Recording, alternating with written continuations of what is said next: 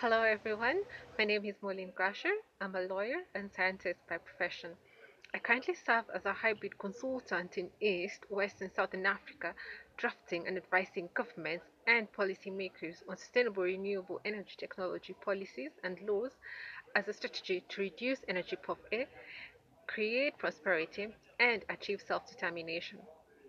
My work largely centers on addressing the challenge of mutually linking environmental protection and the development potential that is needed for the livelihood of the present and future generation. I believe that this is a critical issue that the conference also seeks to address by exploring the interplay between science and technology and environmental sustainability. Thank you.